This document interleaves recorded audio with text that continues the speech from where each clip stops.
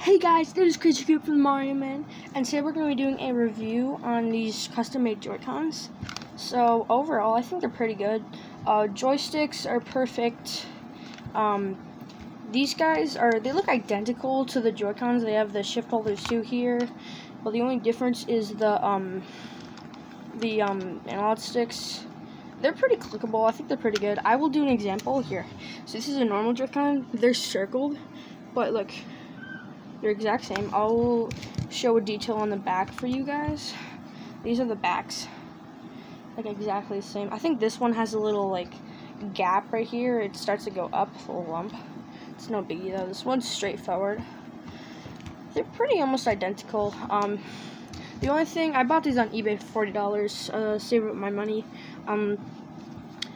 The only thing I don't like about this is that the triggers can like wear off easily and then they'll be super hard to press. That's the problem. These guys will last forever. I mean hopefully. But anyway, I'd rate this maybe like a 7.5, possibly 8. Cause I mean the triggers they're still usable for gameplay, they're just harder. But I think this is gonna be my review. I'd give it a 7.5 out of 10, aka just 75 out of 100.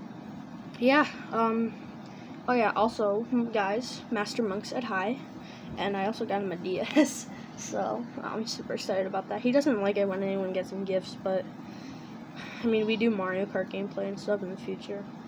But, yeah, anyway, I think these are pretty decent. Crazy Coop, signing off.